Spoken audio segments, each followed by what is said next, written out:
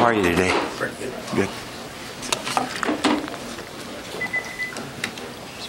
Okay, thanks for coming. We'll get started with some injury updates. Luke Gifford is right now doesn't look like he's going to be able to play. He hasn't improved enough to say anything more than that right now. Ty Ferguson's getting better. We'll have to see where he progresses, how much he can practice this week. Eric Lee is going through that protocol with the concussion, and we're hopeful that goes well and smoothly, and then we'll see about his status. I'll be able to update you on Thursday about that. Antonio Reed actually dressed and should be further ahead, obviously, physically to practice this week. Same thing with Aaron Williams. He did not play. He dressed. We hope that he just gets better and better throughout the week. Chris Weber had a stinger. And so as that settles down, we'll know more, but we're hopeful that he will be able to play. Ben Stilley had a groin. We're hopeful that he'll get better and be able to play. Zach Darlington, you've noticed, has still not played, and we'll see how he progresses during the week. He's been sick. And Jalen Bradley, hopefully he'll practice soon. We'll see what he can do today, and I'll be able to update you for sure on his status, how he's practiced this week and how ready he could possibly be for the game. Guys that played well in the game: Mick Stoltenberg had another good game. Dedrick Young, Marcus Newby. Alex Davis is growing as a player. Colin Miller is getting more turns and doing a nice job for a new player in there. We're pleased with that. Jordan Ober, all the specialists were good. Ober and Caleb Lightbourne, had maybe one of his more consistent days of his career. Drew is continuing to be very good. And Isaac Armstrong has filled in for Zach in a good way. Offensively, Jack Stoll showed up. I'm excited about Jack. He's been through a lot injury-wise since he's been here. And I think he's got a lot of upside in the future. And, of course, the receivers, J.D. and Stan and D.P., they had their moments, too, in the ball game. So, it's one of those games, in an overtime game, as you review it, it's hard. It's a very disappointing loss, and there are so many either lost or missed opportunities. The red zone efficiency of our team has to get better. We're going to obviously focus on that. Touchdowns in the red zone, keeping the ball in the red zone, all that is a big factor. And when you turn the ball over in the red zone, it's it really it hurts you.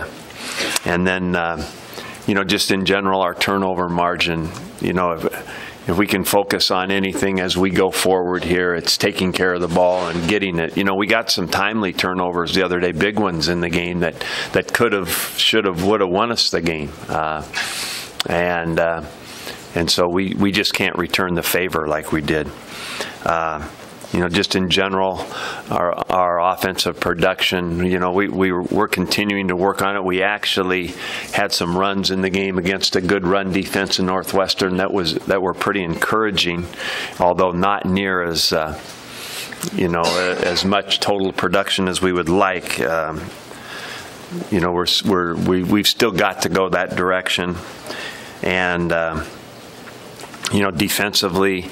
We played a lot of good defense. We probably at times gave up runs because of just not quite finishing the gap responsibility, getting beaten to the play a little bit. But we also, we gave up 2 touchdowns on plays that were broken, not necessarily broken, but redirected his whole field and came back on us, and we just weren't in great shape to make a play or missed a tackle coming back. So, you know, that's kind of all those things that I just look back on and reflect in a game like that we lost or missed opportunities that could have, should have, would have made a difference in the ball game. And you know, I think, you know, from there we'll take it today with our team and start to get ready for another game.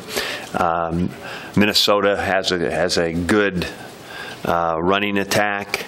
They have good backs. We're going to have to do a good job there.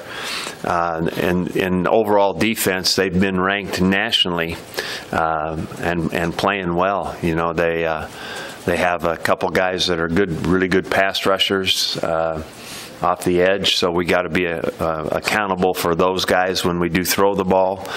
And then what we have to be able to do, I think, in this game is have a balanced attack. I think when you look at their defense and how they play pass defense, which is ranked very high in the conference, you know, you're going to have to be able to balance out some runs and then do what we can do in the play action game and do it best on first and second down. Their third down defensive front gets after you pretty good.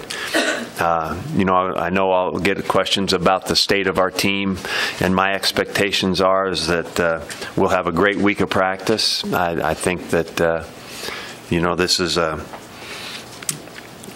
great time for all of us to not be controlled by our circumstances, but be controlled by the moment of what we get to do. I'm excited to get back to work with our team this afternoon and get ready to go. And I expect with this group, as we've had, a great enthusiasm for the work as we get going. You know, I think that we have good, responsible older guys in the leadership that will show the way in that way. And then I think that you know, our younger players are tuned in and have been excited to play and can see some growth that they're making themselves individually. And from there, I'll open it up to questions. Like you talk about the state of the team, do you at all address with them just the buzz and the talk on the street, basically, or through social media, to try to keep them, I guess, in tune with what you guys want to do as opposed to worrying about what's being said outside? You know, I think that in general, I don't try to kind of mediate between what may be going on outside of our room. I just kind of focus on what we need to do in our room. And, you know, this, you know, a message for these guys just in general for their life is that, you know, the great thing that you can do in a hard situation is not be controlled by that situation, but really form your identity for a guy that's going to continue to work hard and make it better. You know, be the difference maker in all this. And you know, so, and we actually preach that from the very beginning, that's the way life is. And when and usually in seasons there's some kind of rough spots, so you've got to be able to not let those dictate who you are, but let, you know, you probably have to fight it a little bit, but that's all right too. But you have to learn to be that kind of person that will be reliable to your teammate. And, you know, that's what being on a team is all about. You have to be that reliable one on your team. And so, you know, the focus goes back to the room for the coaches and the players. And we all just basically have to do our job and try to do it better than we've done it. Mike, your defense over the last 4 games, and this doesn't take into account some of them were pretty good offenses, has given up 35.5 points, 484 yards, and 6.5 yards per play. Where has your defense regressed over the last month, and how concerned are you about that, and what can you do to fix it? Well, I think that, you know, the one thing, I think that this defensive staff, with the moving parts that we've had, Sam, you know, I think they've done a nice job of having to adjust to sometimes not having the first 3 safeties that are playing. You know, from the very beginning, we didn't have a veteran corner that was out there, so we're playing basically with 2.5 rookies. Lamar played a little bit a year ago, so there's a lot of moving parts that we've had to deal with. You know, Luke Gifford was one of our most solid performers for a long time, and we haven't had Luke for a while. And I'm not. These are just parts that are moving that have to be adjusted to all the time. And you know, I think that, you know, I know for a fact that this group does a great job of teaching preparation and doing what we can with the team to prepare to win. So, you know, the statistical part of it is one thing. What's going on with our team and the coaching part and the work we're getting from the players is what I see all the time, and I think they're doing a nice job of growing these guys as a unit and individually. I think that they're doing everything they can, putting those pieces together and getting them ready to go. After the game, Bob Diaco, the defensive coordinator, said the following: "There's no reasonable reason, considering where the defensive program was at, to believe that they should be able to do everything that needs to be done in the game to win the game." What is he talking about?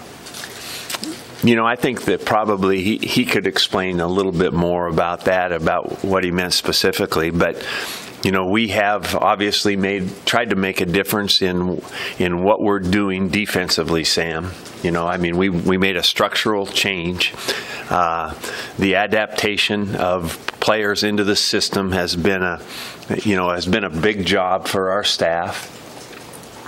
And we did it for, you know, I had made mention to you and to all of you that we did it with our goal of being better, and we are growing to that, not necessarily past it yet. So that's a pretty obvious look at where we are, I think.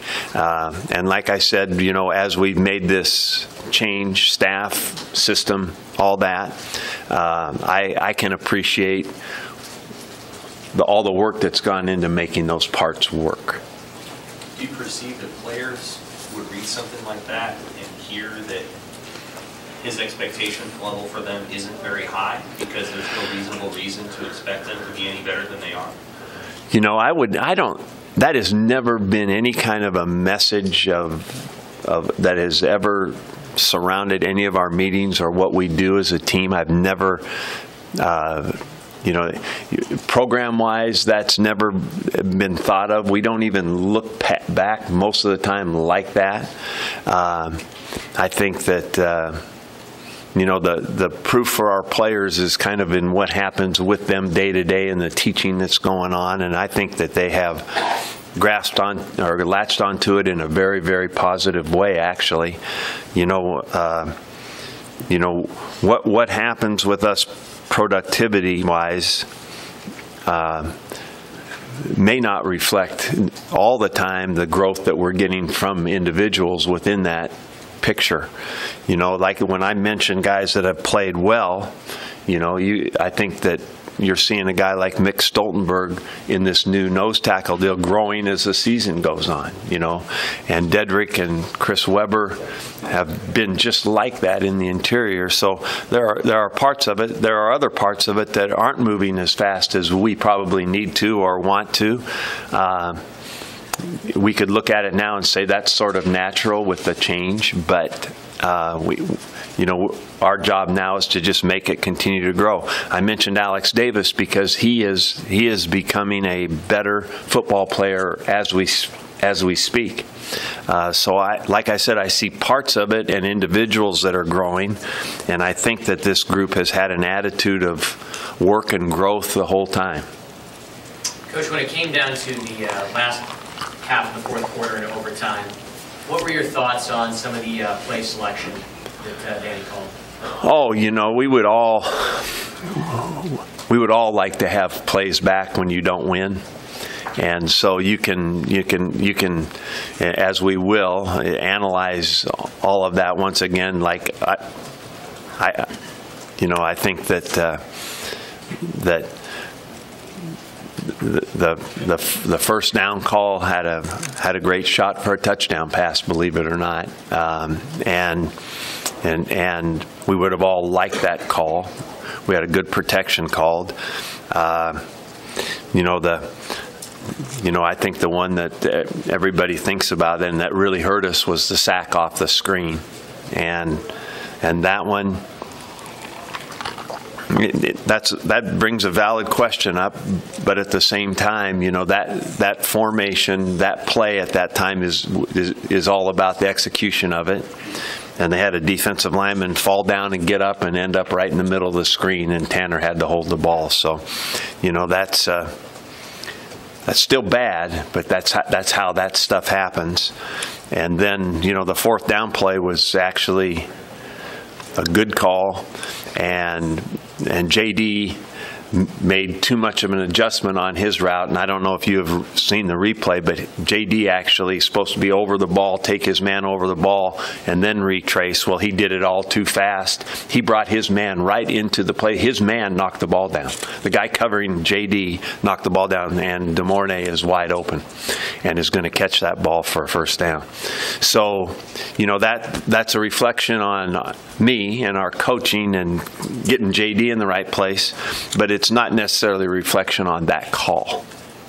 Have you had a chance to talk with Bill Moose more in depth about your vision for the program? And is there something in particular that you would express about it?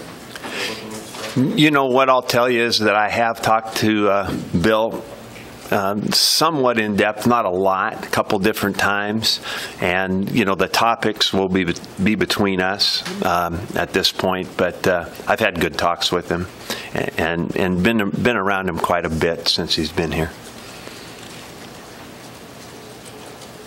When you came here in 2015, obviously Nebraska had run a completely different offense prior to your arrival. Yes. So you had made a concerted effort in the first 2 years with Tommy as a quarterback to blend. Yes. What the previous offense, Convex offense had done, but also what you did. Yeah. When Diaco came in, what was his approach? It appears that there was no such blending, that it was a hard shift. And do you think that hard shift has contributed to some of the struggles on it? As I look at it, I think that that we hired a guy with a system that he coached at a high level, and so we were looking to make that change structurally. Like I have mentioned to you, I have been intrigued by going back to that for me personally, and I think that the blending of the structure. It may not look like it in total, Sam, but when you're playing quarters coverage, whether you're in a 3-4 or a 4-3, there is definitely a blending of, there's some common ground with every quarters coverage, how people do it. I've been a part of and watched the teaching of this quarters system when we play it go forward. There are similarities and there are differences, and so I think when you look at parts of it, when you look at gaps or you look at what the intent of a coverage is, there is common ground. So in a way, there's always a blend when you're talking about defense.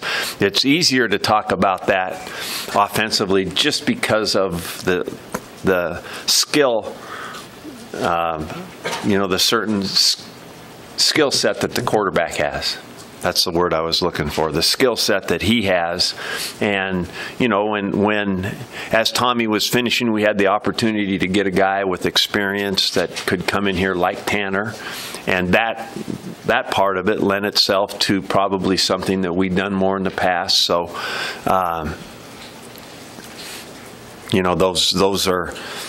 that's a little bit different when you're talking about blending.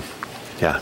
Did you communicate with Coach Diaco just that you wanted this to transpire quickly, smoothly, and quickly?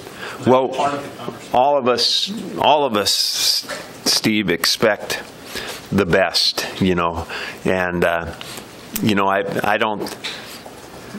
I don't ever remember saying, Bob, let's do this really fast. Let's get this.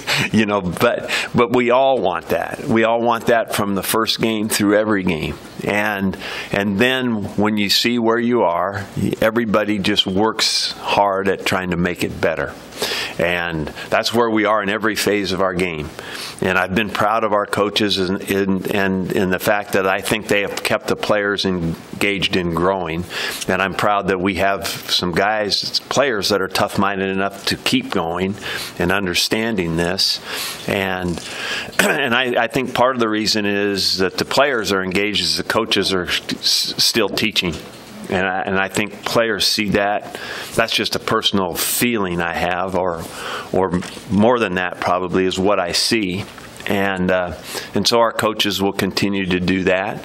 And I think if the coaches continue to do that and try to give them a better answer, then they'll latch on and grow. We'll get better. Yeah, a lot of, let's say, Colin Miller, Jalen Bradley, you've had more and more young guys sort of taking reps as the season goes on here. How would you, know it's case by case, but sort of break down where that falls along injury need compared to? Yeah, that's good. See what some young guys can keep on the stretch. We've ended up with a lot of relatively new guys playing more is exactly right. I think that like I said a week ago at Purdue, we looked out there and there were 5 freshmen playing on offense. And part of that was started due to injury. Like when Hymas took over, we had 2 injuries in a row at right tackle. And so Brendan got in there. And at this point, Brendan has won the job. And of course Matt's playing right guard because of Tanner Farmer's injury, and Cole had to go in there and play for Mike Decker. So there was some dominoes by injury, but there's also been a reinforcement of those moves by those guys are doing a pretty good job.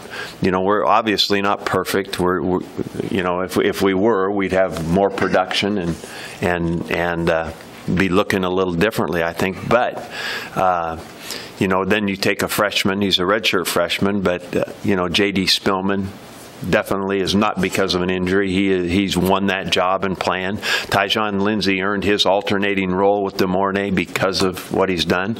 And Jalen Bradley was in there because we wanted him to play, not because of any injury necessarily. The Trey Bryant thing kind of escalated that a little bit, but he'd be up in there anyway getting some turns. So we're excited about that.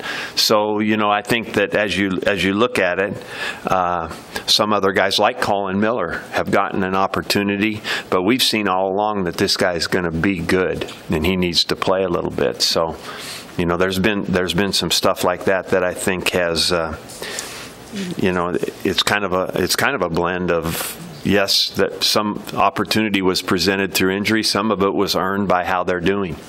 Mike, you guys had 8 official visitors in this weekend. What's your message to them and their families when you talk to them? Because obviously they're going to have some of the same questions that are out there right now. Yeah, I think, the one thing that we're doing as a staff is we are going forward with the things that we're supposed to do. Coach our team and recruit the next one.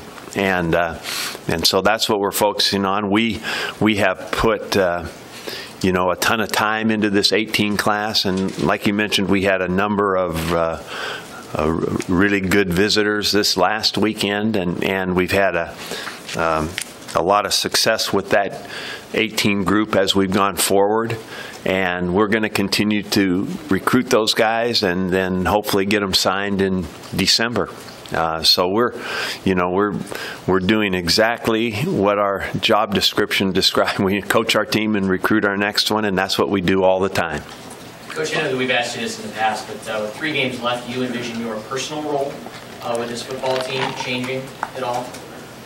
My personal role? In terms of what you do on game day, play calling, anything during the week you anticipate changing for the season? Oh, you know what? I'm enjoying my involvement in what I can do, to kind of give direction to all the parts of the program, I think.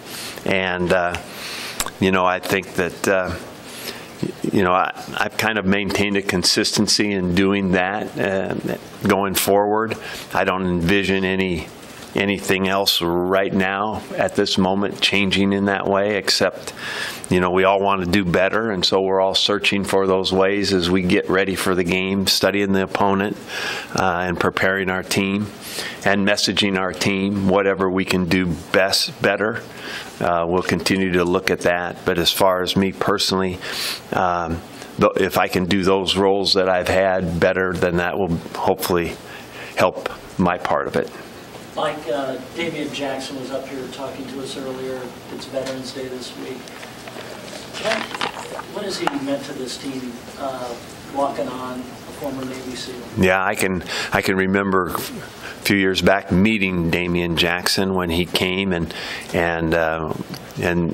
him stating that one day he wanted to go to college and be a football player, and then lo and behold, he shows up on our doorstep as a freshman. What is he, 27 years old? And what a special person he is. From the moment he started working out with our team, Ross, he set a high standard. I'll say that. The watching him work out is impressive. Watching him day to day do what he does is impressive.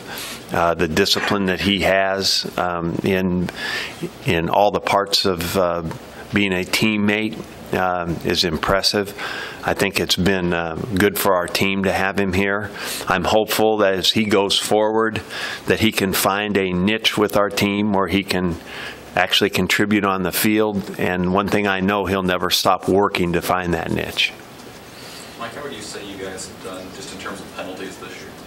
Better, but not, we're at the point where we can probably, really focus in on some of the things that have happened. They're pretty well defined in our control, how we can even make it better than it is, but I think in general we've done better. Anything else for Coach? Mike, is bowl eligibility the carrot right now for these guys? I think it's one of the carrots, Eric. I think that we, I think the initial focus is the work that we're going to do this week. But I think that to not still have that out there as something, would be kind of denying what's on everybody's mind. I think that, it would be great, and we'll state it for our team and for our seniors in particular, to fight and get some wins to get bowl eligible. And so it's definitely a carrot. Mike, how familiar are you with P.J. Fleck and just his style and kind of everything he's brought to Minnesota? I'm not overly familiar with PJ, except that I can see the team, and what he's doing with the team. He's doing a nice job. I think that when you look at that team, they play hard, and they've been in they've won games, and they've been in a ton of really kind of tough, close games. As I look at the ones that they've played, they've been really competitive, and they're doing a good job. Like, just on as a kind of overall statement, why is being in a bowl game important to a program? Or do you feel that, just generally speaking? Well, I think that, that's a good question, because in general, it's the bowl game is kind of my experience with the bowl games that we've been through all the years. It feels a little bit like a special time for the seniors, an added one more game kind of experience that I think is fun. I think that in general, the fans see it as a positive and something that they can go to a new place and experience. I think that for the team, it's really good extra practices. I like that part of it, and we spend some added time with the younger guys in the program that maybe have been on the scout team that we can actually start to incorporate schematically with what we're doing and where they might fit when they re-enter the competition for spring ball. You get a jump start on that. So, you know, I think when you look at it, Steve, there's a number of things that make it's fun. You know, the bowl experience is a memory, you know, and that is, you know, part of their football life that they'll look back on. They get some gear, you know, that it's all a good thing. Hey, Mike, you mentioned J.D. Spillman earlier. I guess I'm curious, can you describe how he's able to come on as strongly as he has in this offense this year? Maybe how hard is that to do for a redshirt freshman to come in and do what he's done this year? You know, I think J.D. has a really good football IQ. You know, so the understanding of what he's doing, it's pretty neat to see. And he is one of those guys that has kind of a football maturity that is beyond his years a little bit. You know, I think that, you know, when you think about it, he was mostly a runner and a defensive back in high school. He did have the benefit of redshirting and so running and catching the ball. But, you know, he has been very good individual route runner versus man-to-man coverage, and he has gotten a good feel for how to play against zones. And that's not necessarily ordinary. You know, so having an idea about coverage, having an idea about where he's going to get the ball in a certain situation, he's got a good feel for it. So he, in that way, is really a fun young guy to work with because he kind of gets it. Even though he was more of a runner, did you see it when you were recruiting him, what he could be? Did you have him picked for what he's doing right now? I did have a vision for what he could be for us. You know, I think that when you've had a system and even go take it down further, a position of you know, what that guy needs to have to play at that position. You know, I didn't see him necessarily as a Big Ten running back, but I thought he would be a slot back for us, and I thought that this is what he would be able to do.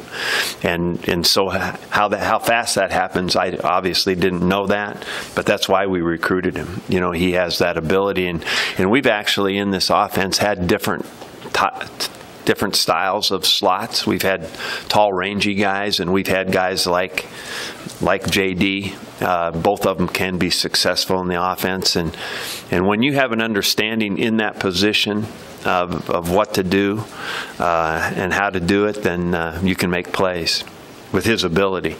You've been tempted to put him at corner? We have talked about it. You know, we talked about our team in that way, Sam, when we were heading into the season very thin at corner. And how about now? No, not right now. You know, that part of it is easier said than done because there's so many moving parts at that position, and probably not what you're thinking. You would just cover the guy, you know, if you're playing man to man.